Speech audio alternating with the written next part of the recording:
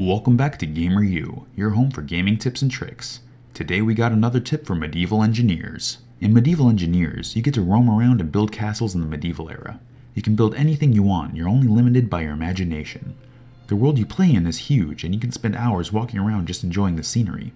However, sometimes you might need to get somewhere quickly, and walking isn't fast enough for you.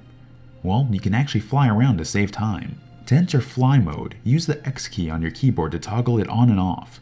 When in fly mode, you can fly across the map quickly or hover in place. Fly mode isn't just good for getting around though.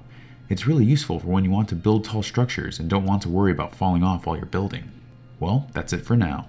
Thanks again for tuning in to GamerU, your go-to for the best gaming tips for medieval engineers.